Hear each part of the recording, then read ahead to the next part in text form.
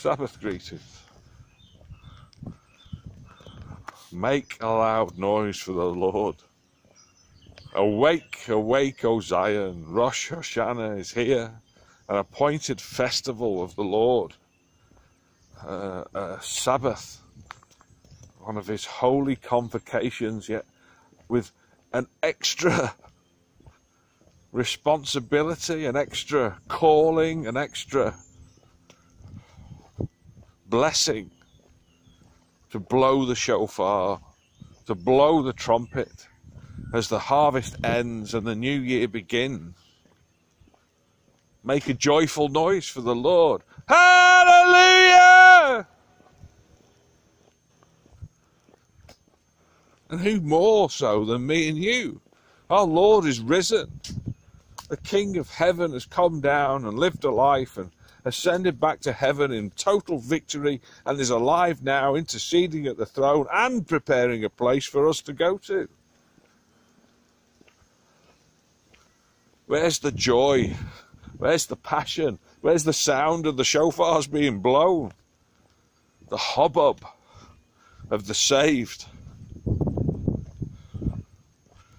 Wretched fools. They're like everybody else, cowering in their comfortable beds, considering their plight or their success, their comfort. Not a single note, not a single raised voice, apart from mine, and I'm the worst. I mean, if I sat thought in bed, I'm not trustworthy, I'm not obedient. I praise God that I've not been put in a situation. And when I have been put in those situations, I've failed. Oh, now I'm a believer. Would I have a greater confidence? Greater expectation? I would pray. And I thought there was a time I was teaching in school, in a school, and year 9s, year 10s, 13, 14-year-olds, and one table was particularly off task, not working, just making a show of not filing wood, but perhaps just, or sanding wood, but perhaps polishing it with sanding paper. So that was as a teacher and as a leader. Of course, you step forward to encourage, to extol the virtues of the application and work, to teach the truth that these things are necessary, that we shouldn't be idle.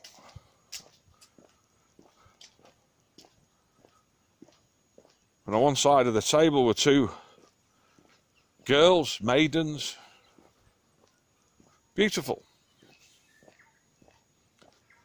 And they said, "What would you do, sir?" What would I do in what? And they mentioned a day, it's a movie thing, probably come from a Japanese anime, canon, manga, movie sort of arena. And it's basically a day of lawlessness. It was a movie idea.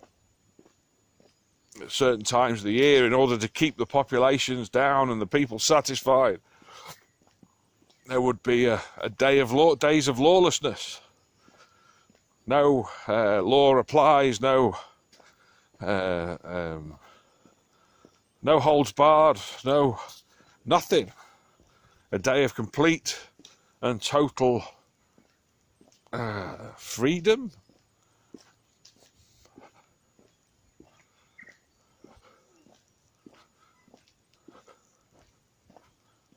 The first thought that came into my head was not a pleasant one.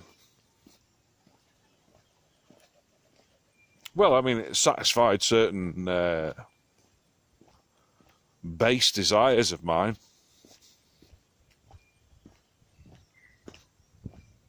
I'm 6 foot tall, 300 pounds in old money, 18.5 stone.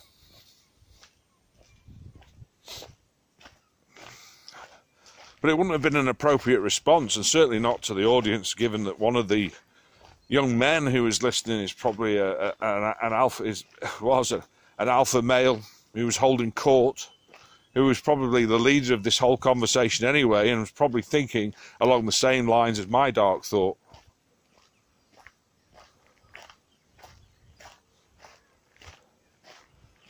So I let the spanner in the works pass. That dark thought reabsorbs itself into the reality that is my human condition. Then I gave the rather feeble answer, I'd pray.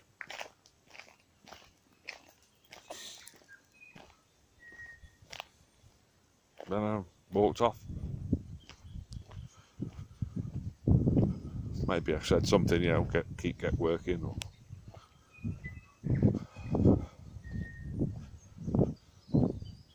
The lesson was the last lesson of the day, and of course in a workshop environment you have to spend time clearing away and putting away the tools. Like all the students know this, it's part and parcel of what we do and what we teach. And as the end of the lesson came, and I called the students to finish what they were doing and to pack away, to put away the tools, the equipment, the things, to clean down the workshop, to get it ready for another day. The two girls decide to abscond. They decide to run out, and my back was turned. I looked down the corridor. There's no way you can make that distance to try and stop them. And they laugh and run away, like many disobedient children do from time to time.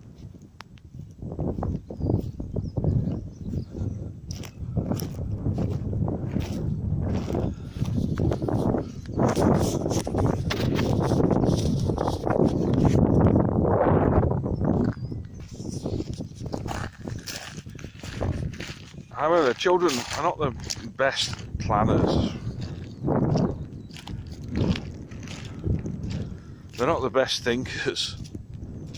It's almost like they're children.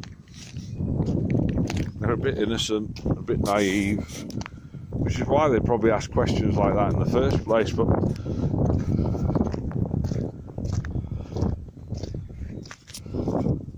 unbeknownst or unthought about by the two girls is the first lesson the next day. It's the same class in the same room.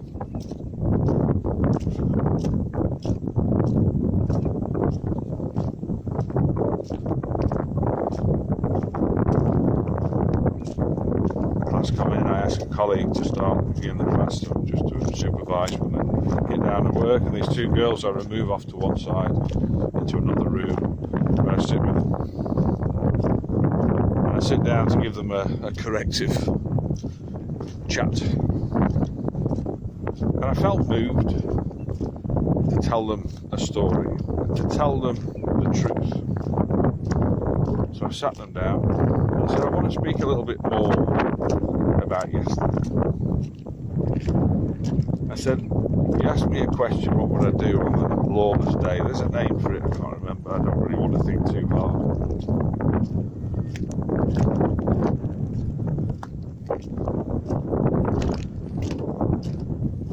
I said my initial response wasn't the one. Well, the response I gave you wasn't my initial response. You see, I'm a man. I'm a male human being. I'm around 6 foot tall and 300 pounds.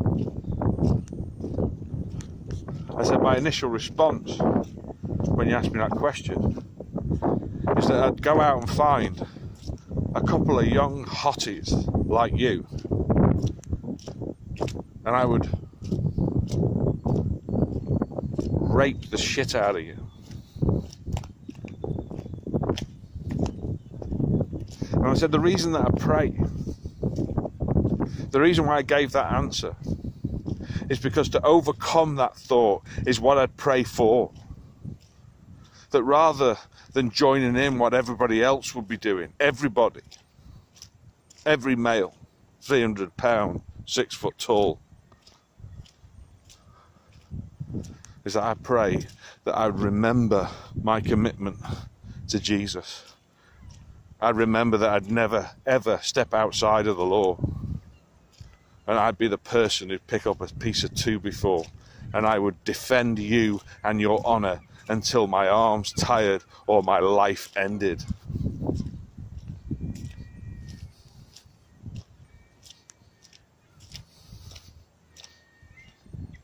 That's why it's not very fair when you run out on a lesson laughing. Leave me to tidy away.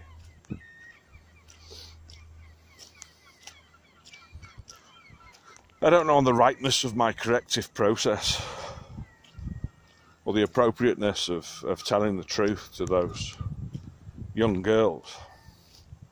But I know in my own family we've had incidents with our young women who are a little bit delusioned in terms of what's right and what's wrong and what men are capable of.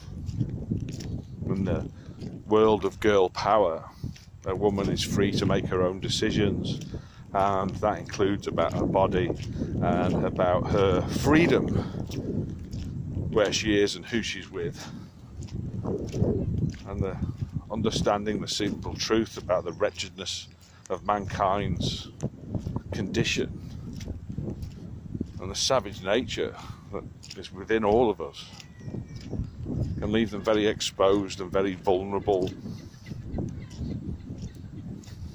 A genuine concern to those that love them. I would want my daughter to know about boundaries, to know about limitations. I'd want my sons to know the same. I'd want them to know about their wretched condition, and that the only hope for salvation, the only hope for justice and truth, for respect, gangster or otherwise, is to live a life that's blameless before God.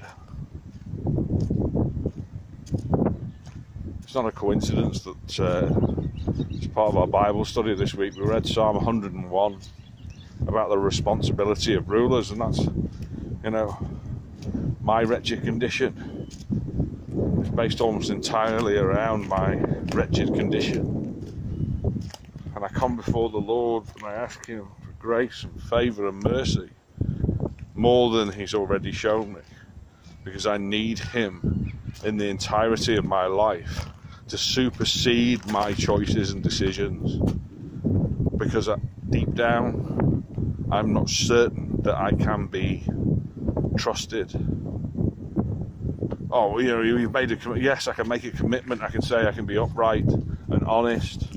I'm truthful to my detriment, to the point of sufferance.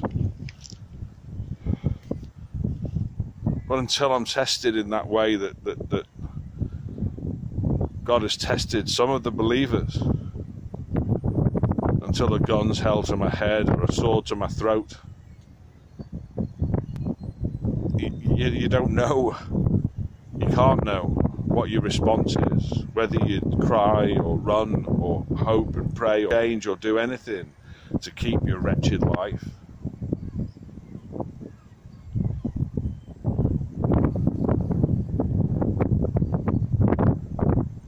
As the tide turns and rises and the day passes, I've got to get out of bed. I've got to make choices, decisions and commitments and pray, Lord, be with me, go before me, steer the world in whatever ways possible that those things don't happen and don't occur. Praise you for every time they haven't, and apologise for the times when I've been given responsibility. The Bible says very clearly, if you can show that you're trustworthy with a little, then the Lord will trust you with a lot.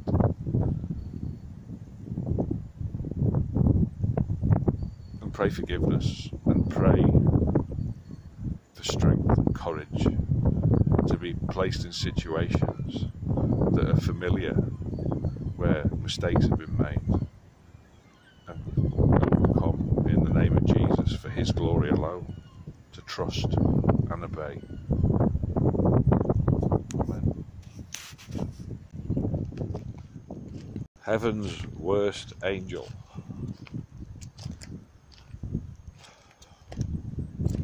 what I am. Michael. Even my beloved brother in Christ has been this week trying to convince me to change my name. The name that God gave me. Here on this shore. Who am I, Lord? And a voice from heaven says, Michael. He who is like the Lord. Oh. A good day. On a good day. In heady ideals and surrounded by all the things that would distract me from being the wretch that I am. I might hope and want, yearn for perfection, love, splendour, glory, majesty, righteousness, uprightness.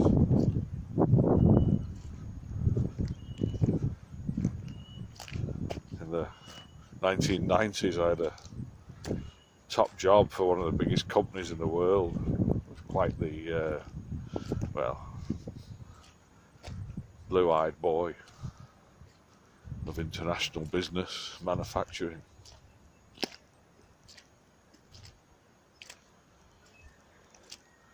I used to stand arrogantly in the pubs and tell people that I wanted to save the world.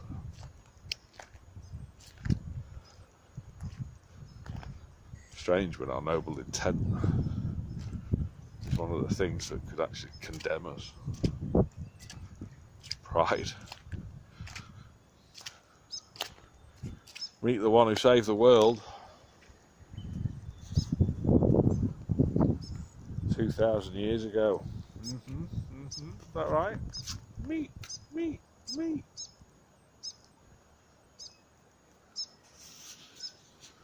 Arbiter, the Holy Spirit of God.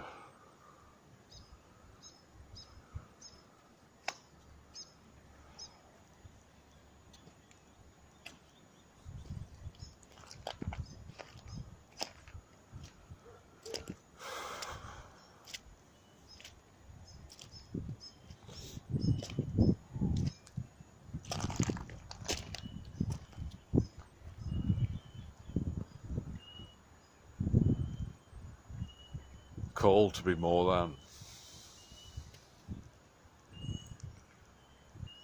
known to be special. I was cavalier in my attitude with it. Isn't it clear to everybody?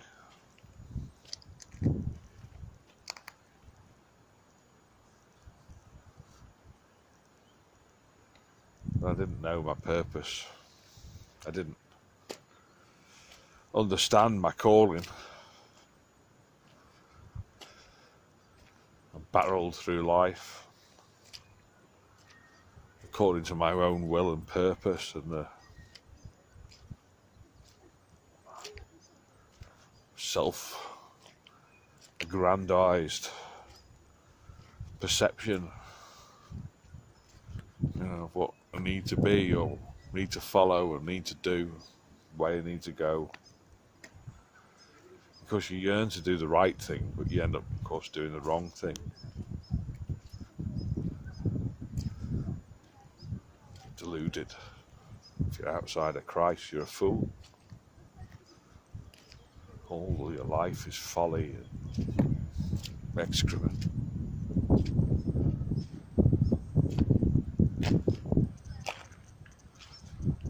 And now I'm changed. Now I'm called. Now I'm set up right, named by the Most High, the Creator of heaven and earth, given a role, a privilege beyond all others, and it comes down. I'm a herald, yes, aren't I?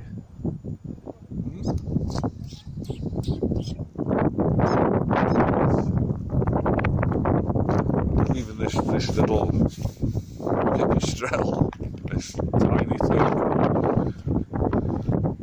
is so much more than me.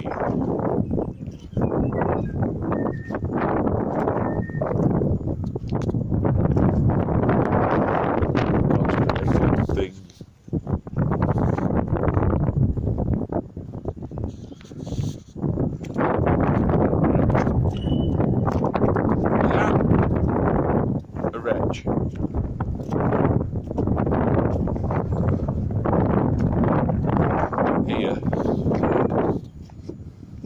herald of the Most High come to call and point and say, make a straight path for the Lord to travel. Equipped like no other. I mean, who else could you meet? Qualified scientist, engineer.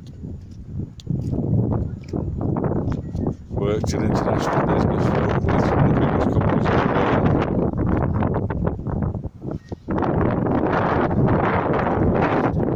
Giving it all up to seek a better way, yes.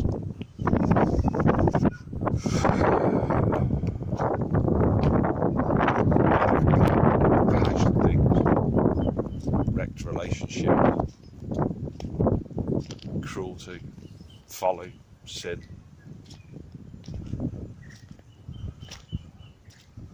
Drugs and parties, idolatry,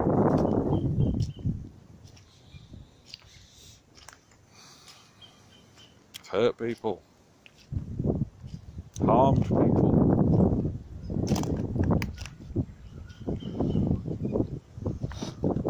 I've explored and used witchcraft and fetishism.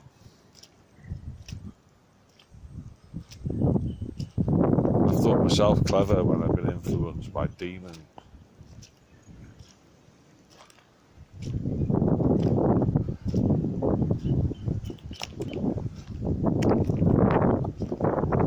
I've lost almost every fight, every battle, every struggle and every contest.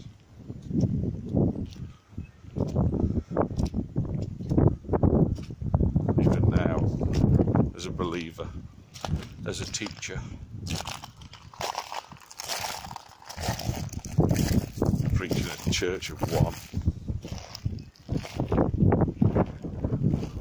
I pursue a personal grievance for unfair dismissal. I can't service or support my child in America, or her mother, the woman who abandoned me.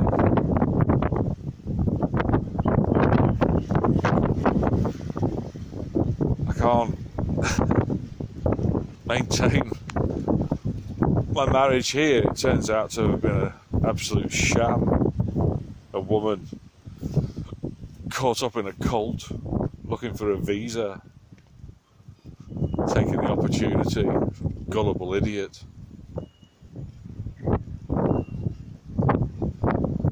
Being the gullible idiot. Being the gullible idiot.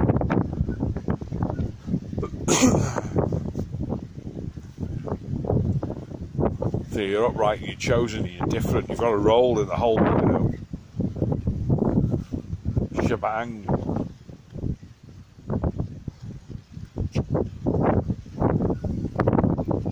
But while you're waiting, while you're, smoking your fags or standing with your hands in your pockets, waiting for a moment to speak the word, to point up to heaven and say, Lord, put in your sickle and reap a harvest. You make such a fluff of things that even the people that were going to listen won't listen. They'll just turn their backs, turn to their own ways, turn to their own understanding. If that's you, if that's what you're doing, if you're the, an archon of heaven, what's the point of being anything different than what we are down here? We'll just fail. We're just scumbags. May as well dump our rubbish and roll about in the filth like everybody else. You see, there was a day when people would wait and talk and share and pass the time, but when they hear of the things of heaven, they run, they move, they flee, because the things of heaven are just too much to take in. I've got $1 million house, a job and a car, 2.7 kids, bills to pay, The world around me is melting and falling apart. There's viruses. Is it virus I? Sicknesses. There's disease. Strife, struggle. So I pray and pray to my gods, the things that have told me of old, to the tree, or to the spirit, to whatever I've asked into my life that has somehow responded and recognised me. And whenever anyone mentions Jesus or carries the cross or seems a little bit different and connected to something greater and bigger, well,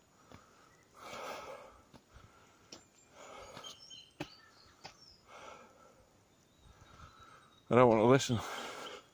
I don't want to take the time. I don't want to drop out at light speed. The ugly career of my life, and I mean careering as in like, woo, whoa, woo, a chaotic crash landing. I don't want to stop and listen. I'm a busy man. I'm important. And the guy who's speaking, there's something about him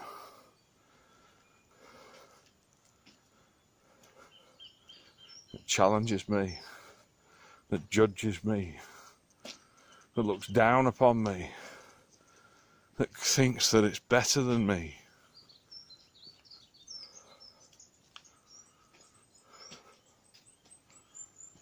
Oh Lord, what a terrible witness I am. I'm sorry.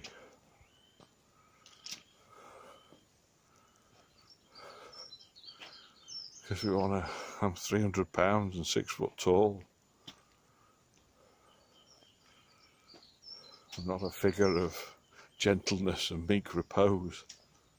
You see, I might be like the Lord. I might strive with the things of heaven. I might look to the things that are right and beautiful and true. I'm a fat, ugly, the truth is I'm a fat, ugly Englishman. 6 foot tall and 300 pounds.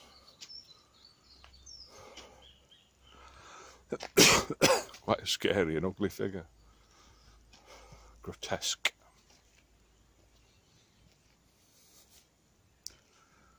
And I'm loud when people expect you to be quiet, and I'm forthright when people expect you to be polite. I listen to people, something that's not done in this day and age very often. So when people complain about something over and over again, I say, well, why don't you change that? Which is not what people want to hear.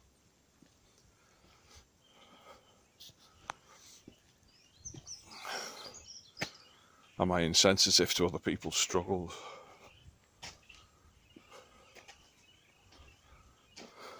God knows that they're insensitive to mine.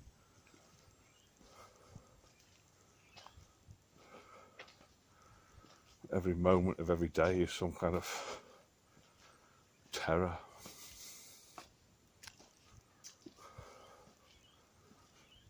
Some kind of fight. Some kind of sickening yearning to be anywhere but here. Oh, I stepped up. I took the job. I volunteered. Picked up the cross.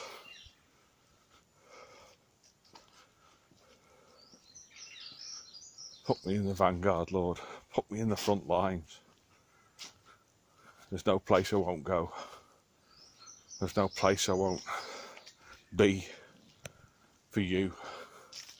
For you are splendid and majestic and righteous and good and true. You're the best of the best. And I want to do my best for you.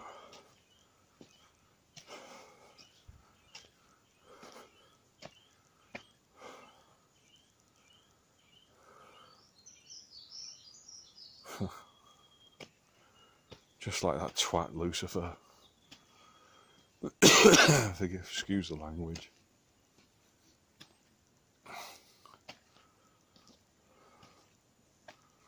Make a better job of it than him.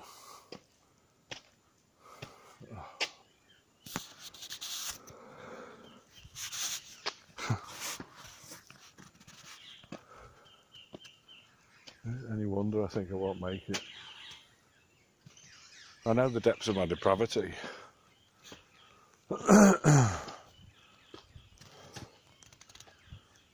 Oh, do I have morals? Yeah. The places you don't go, yeah. I've been tempted to go, yeah, but I don't go there. Children, siblings, homosexuality. And certainly not since I came to Christ. Since I came to Jesus, since I was baptised.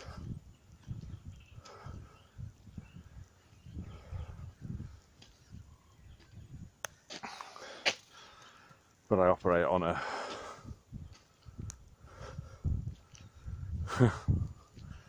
pushing the envelope.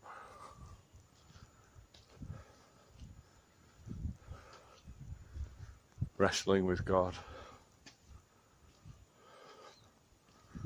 Mindset and mentality. Well, I'm not going to say it gains me nothing. What a splendour. What a wonder, what a God. How would I ever lift my voice to another? How can I not pursue and thirst and yearn for the things, the days of the splendid, the Most High? How can I fail but to, testify that God, who is God, is God. He who placed a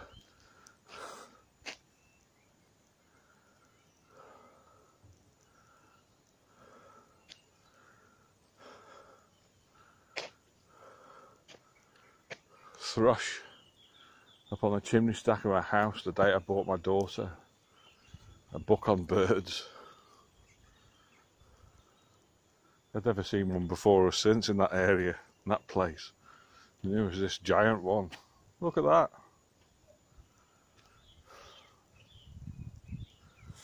The same daughter I gave up in my vain pursuit. Oh, I didn't have a choice. But I did. I could have got my dad to commit his, and he would have done, his wealth, his entire house, his being, into a legal battle. I could have proved problems. Still apparent problem. In truth.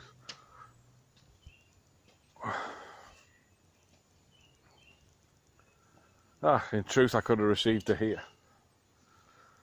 I could have brought her into the fight, into the front lines. I would have looked after her. A different priorities, that may be. But we would have survived.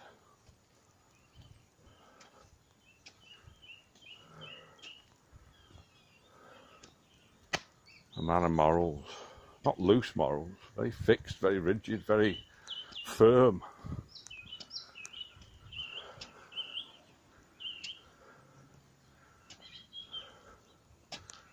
Things that I'll do and things that I don't do. Bring my excess rubbish to dump it by the bins of the park. Well done. Well, not well done, no. I prayed for them on the way down, because of course at the back of that initial condemnation and upset is a complete failure of understanding somewhere.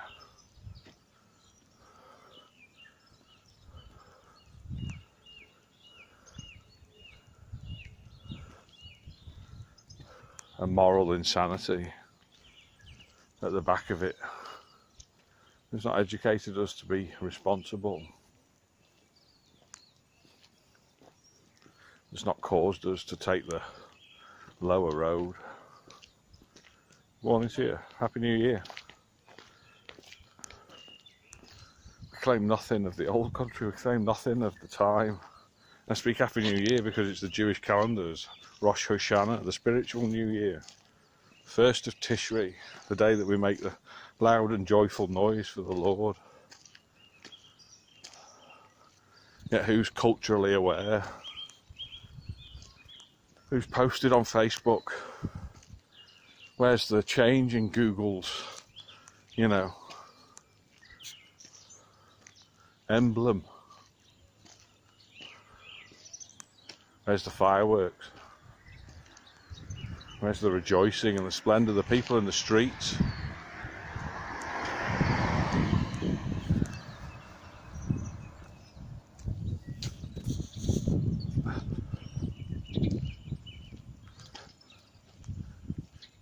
The only one who's wretched. Not the only one that's too busy or following my own selfish ideas and plans. I'm not the only one that's naive to think that this won't come at a price. God is unfolding a plan for our salvation, and it's glorious. Do you take part, even on a Sabbath day?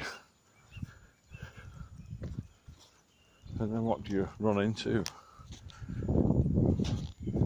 The song we sang as a child, the song that delighted me about God's presence and reality. We got new books called Songs of Praise from the BBC and the school I was at. New tapes and a weekly act, or just one weekly act of worship to celebrate in. Sing, just sing, not have to do maths or English or write stories or behave. Just sing. Cross over the road, my friend. Ask the Lord his strength to lend. His compassion has no end. Cross over the road.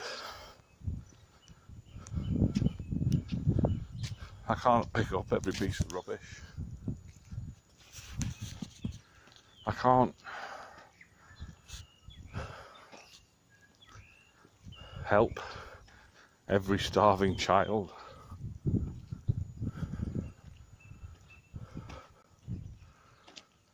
I can't save anybody. God can. So what I'm called to do is to pray, is to look, is to reach and to teach and believe that God can give life as well as take it away. That God can come again and do something that makes sense of all this chaos, that leads us to splendour and joy, to pray into this new year for his fire to come, just as in the other new year I was told he would shake the nations, shake the foundation.